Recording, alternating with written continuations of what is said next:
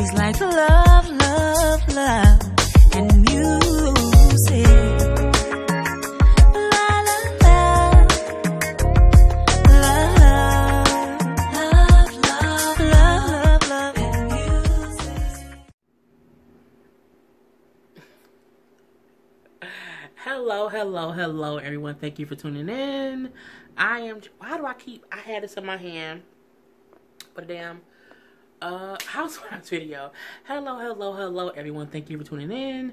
I am Jay Lee. This is Jay Lee's Corner, and this is my review for The Chi. This is season 1, episode 5. I feel like everything is like all off because it didn't come on last week. And I'm like, I haven't reviewed the show forever. It's just been a week, but it is what it is. I hope everyone is having a good day. It is currently it's like 2 o'clock in the morning, so technically it's Monday, but whatever. This episode of The Chi, I can't remember what it was called. It should have been called The Block Party. That might have been what the name of it was, but I did not write it down. But it was all about this block party that they were having and things leading up to this block party. So we see in the beginning that everyone is kind of getting to work early in the morning. We see Emmett rushing to get to work to Sonny's barbecue place, and he's rushing because he's running late. Then next we see Reg, who's up early in the morning, and he has, Jake with him, little Jake. And they clearly is doing something illegal.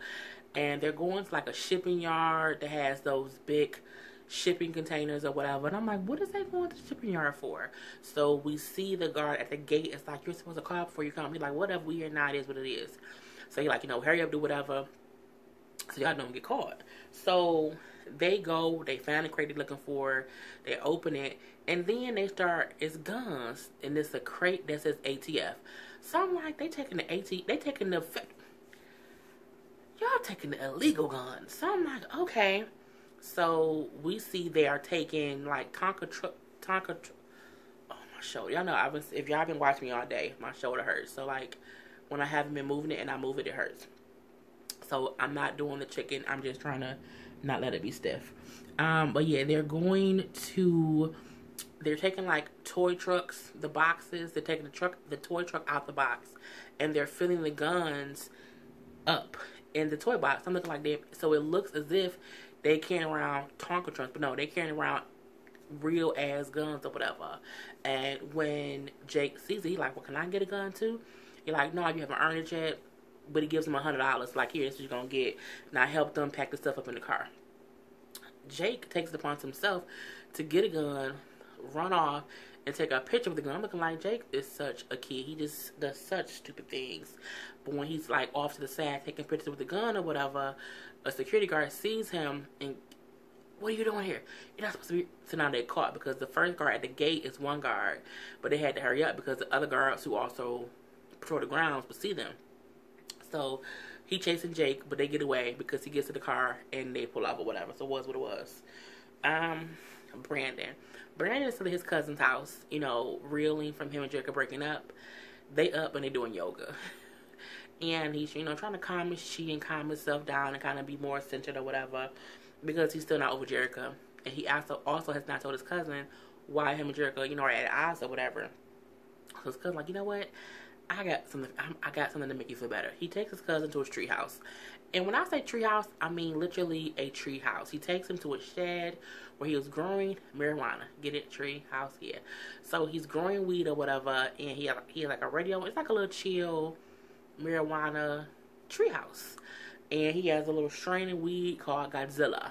He's like, I've been saving it for something, but you know what? You're having a hard time, so we're going to smoke it together. They then getting high. And, Brandon is high saying how, what if she fucking somebody else? Like, what if it's somebody up in the house, like, using my toothbrush, looking at my clothes, cooking on my door from a girl? Like, what if that's what she doing and that's why she not returning my phone calls or whatever?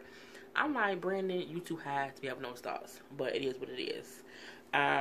We then see Q, and Q was going to Sonny saying how, hey, I need you to get me in contact with the old crew. And Sonny like, what's going on? I ain't gonna have no trouble. He's like, no, I don't want no trouble. I just want to kind of connect with some old friends. So while him and Sonny in the back, Sonny is saying like, these new cats, they do things differently. And then Q like, well, yeah, I think we need to show him some things. But he then see Emmett is like walking back there because Emmett kind of makes a noise and they all see him. He's like, well, I'll just come back here to say, I was gonna give you back your $100. He's like, what I'm saying? Go sweep something. I'm like, Emmett, take your ass on somewhere before they kill your ass. Just go away. So he walks away and everything. We then see Q one by one getting with two of his old acquaintances together. Like one guy working at a tire shop and the other guy was like in a park playing chess. But they ain't got nothing else to do, so they like, all right, we game. Let's go do what we need to do. And I'm like, okay, he doing things. I don't know if Q was after Reg, if he's after Trice. We know he's trying to figure out who killed Jason. But I'm like, is it something deeper than that? Like, what's really going on? But we have to wait to find out. So we then see Amir and Emmett meeting up. And Emmett got the shoes that Amir asked for. Where he said, if you give me these shoes, I have like a little job for you, whatever, to make some extra money. So he gives him the shoes or whatever. And then Emmett says, okay, so what's the job? He's like, all right, take this van, go to this address, meet up with my cousin, and, let him fill the truck up, and then, you come back. He then gives Emmett $100. And he's like, what am I going to pick up? He's like, don't worry about it, just go do it, He took a picture of Emmett, and, like, I had to send a picture of you to my cousin so he'll know that you get the stuff. And he like, so I give you $100 to go pick it up. You get $100 to bring it back. So basically you get $200 to just pick up some boxes. Typically when anyone says, I'm going to give you some money to pick up some boxes, don't worry what's in them, just do the job. It's not legal. Let's be honest. Emmett, you should know that.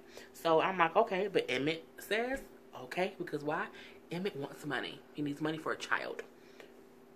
And we have to remember, Emmett supposedly has 3 children. He just is taking care of one in his own house. Remember that, okay? So yeah. We then see a little scene with Brandon calling Jerica and saying how, hey, I'm trying to talk to you, see what's going on. And his cousin like, man up. And so he goes from, hey, I miss you, so you know what? I'm coming to get my shit. I'm coming to get my drawers, my George Foreman grill, my toothbrush, have my shit ready. I'm like, why so serious? And, he hang up the phone or whatever. And his cousin tells him, like, you need to be more positive. You need to stop looking at the negative sometimes. Sometimes if you look at the positive, it can make the outlook better. But as he's saying that, the police pull him over. I'm like, y'all finna go to jail because y'all got weed on you. You were just smoking some weed. The cop comes to the car. Brandon had put the weed in, like, the orange juice container. But I'm like, how the cop didn't smell weed? Like, they was just smoking. But, whatever. But the cop says, I pulled you over because your tags are expired, don't get it fixed. And they kind of pull off. His cousin then tells him, you should ignore Jerica because if she comes to the block party and she sees that you're not paying her any attention, it'll make her want you back even more. So that's what you should do. And I'm like, okay, if you say so. We then see Kevin, Jake, and Papa basically going to the store. And Jake is telling them how he was with his brother earlier, how they was like robbing, taking these guns, taking all these guns. It was crazy. And they're like, really? Cool, could you keep a gun? When they gonna dump you in? I'm like, they don't do, he's a kid. Like, why they hype beefing to be in a gang? But, I guess that's Chicago for you. And he's showing them the picture he took of himself holding that gun from earlier. And, they then go in the store and they just buy stuff or whatever. And of course, he used the $100 his brother gave him to buy them some food. It's cool. So they come out the store. We see Kevin's bike is gone. And he's like, somebody stole my bike. Guess who stole this fool bike? Baby D. Yes, I keep calling her Baby D because I don't know what her name is. But the little girl cousin who keep trying to molest and touch on Kevin took his bike. Because as they walking down the street, they see her riding the bike with her headphones on. I'm like, you just stole somebody's bike and you ran around like it's cool? And so Kevin like, I'm going to get my bike back. I'm like, okay, Kevin. We see Ronnie go to see, what's her damn name?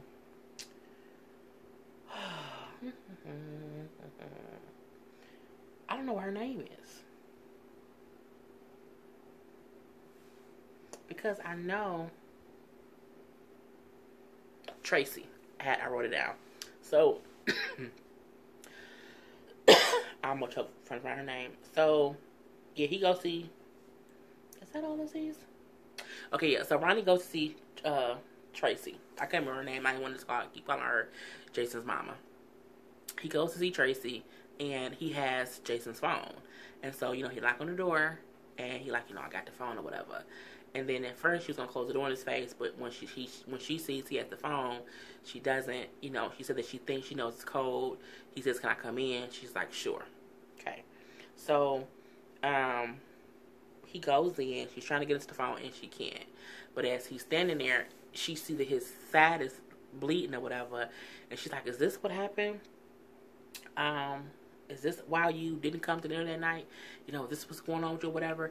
And he's like, "Oh, now you want to ask the questions." Because again, remember when he didn't come, she didn't ask any questions or whatever. And she's like, "What are you talking about?" And he was like, "I did what you asked me to do. I told you I'd get his phone back. I told you I would, handle what happened to him. And I did what you told me." And she's like, "What? I don't know what you're talking about. I was hurt. I didn't tell you to do anything." And she was like, "Are you kidding?" He like, "What? Are you kidding me? You told me." She's like, "Look, whatever you did, whatever you were involved in, that don't have nothing to do with me. Matter of fact, I don't even want this phone anymore. You need to leave." And I'm like, so he did exactly what she suggested he do. She didn't tell him go kill someone. She really just said, "I want to know who killed my son." He just took it a step further and killed Koji, thinking Koji killed him, and he didn't. So technically, he hasn't done anything yet. And so she now thinks, him getting his phone is meaning he did something, because she see he got hurt, which means he probably got shot, which means he probably did something dumb. And now she want to kind of just wash her hands of the whole thing, like, whatever you did, it ain't on me. I ain't gonna do with it. Get out of my house.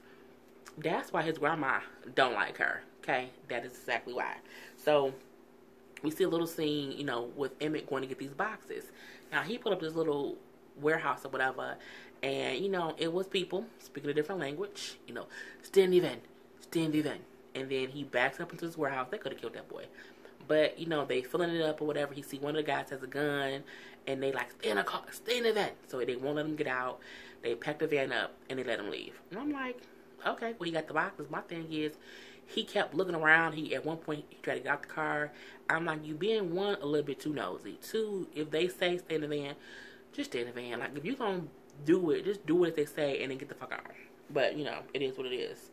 But yeah, we see Kevin, and again, all of this is leading up to them trying to go to this goddamn block party. We see Kevin, Papa, and Jake trying to go get Kevin's bike back, but they're going to an area where I guess if you cross it, it's a whole different territory, which is a whole different gang affiliation. And Papa like, "Look, my mama told me I can't go this far, so I can't go." They're like, "What your mama don't know won't hurt her?" And he like, "Well, no, but God watching me, so God always knows. God see everything."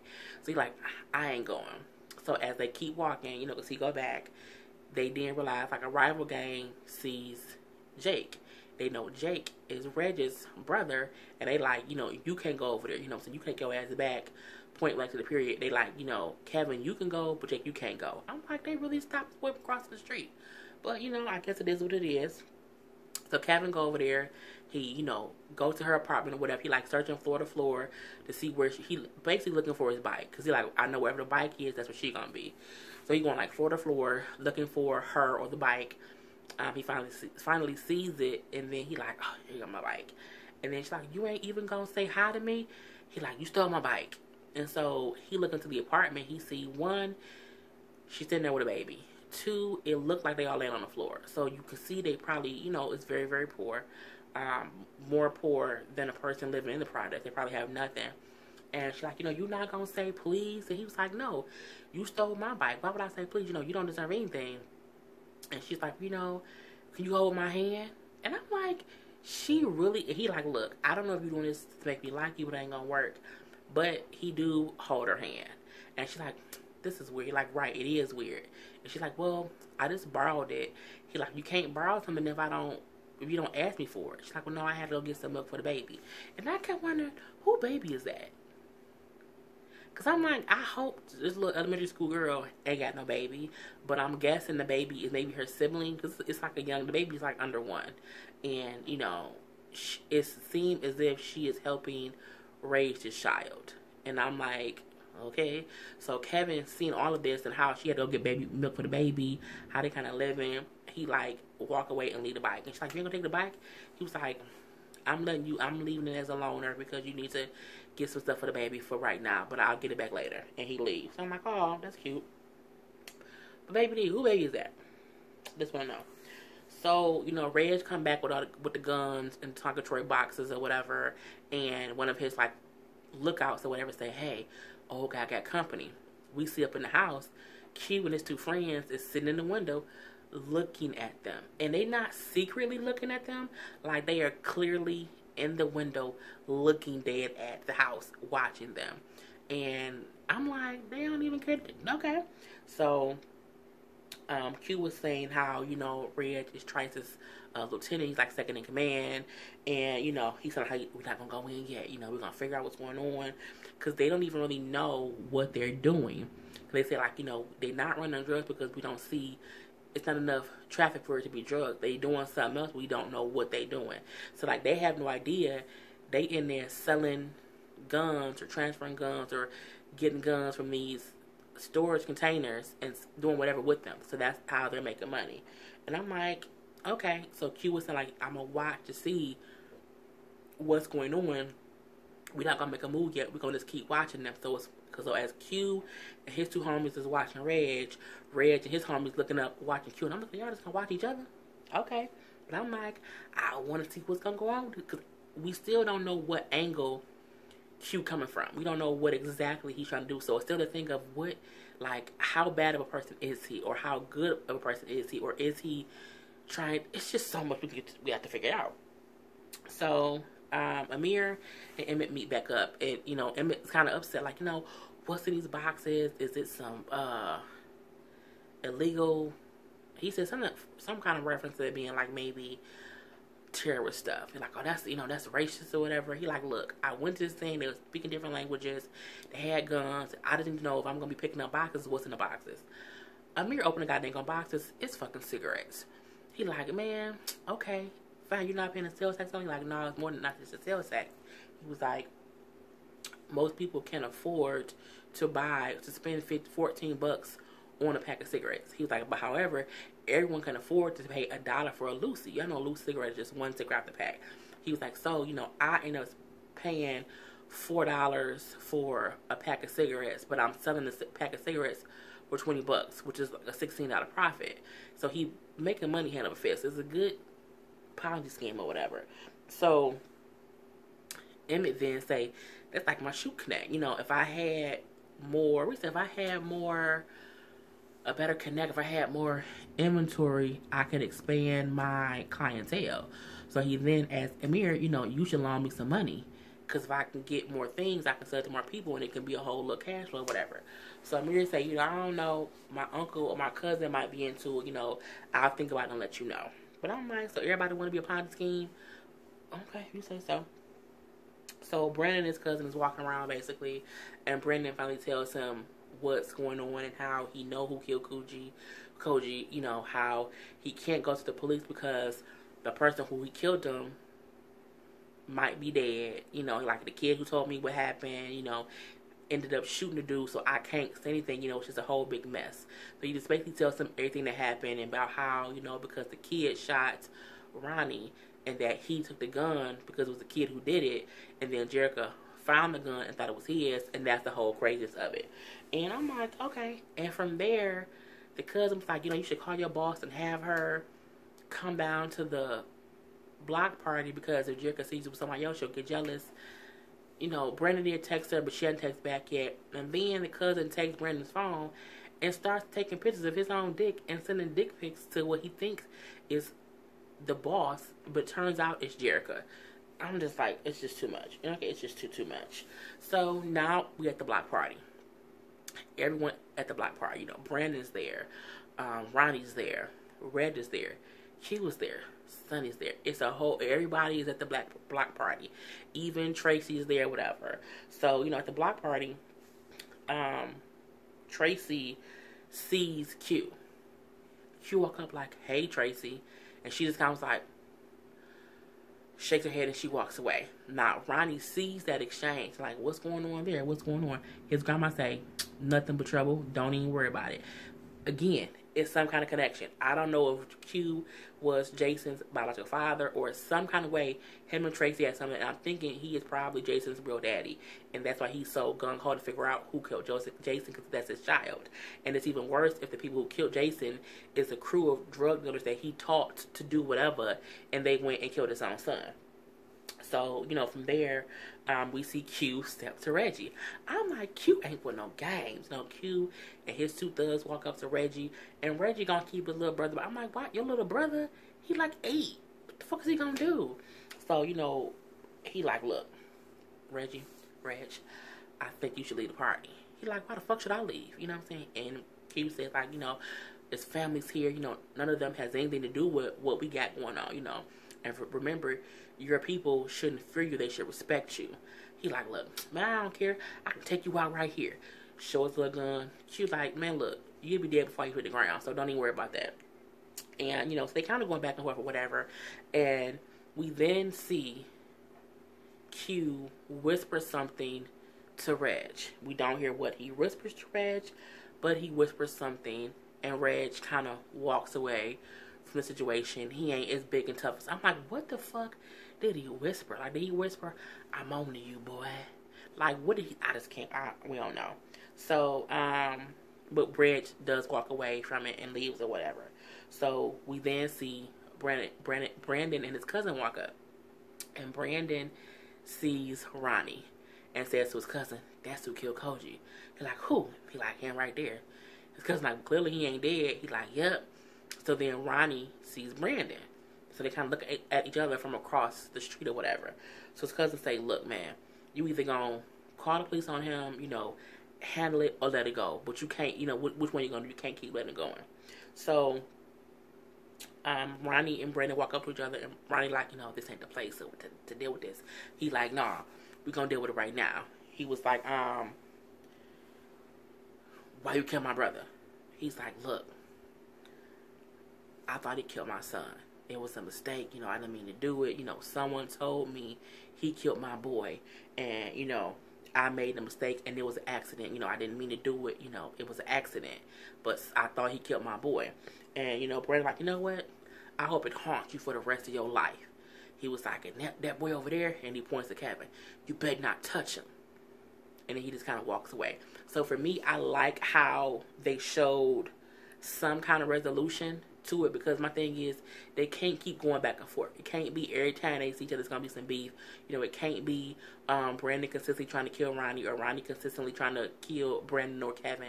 I like how they made it to where Brandon hears Ronnie saying, I didn't mean to kill him.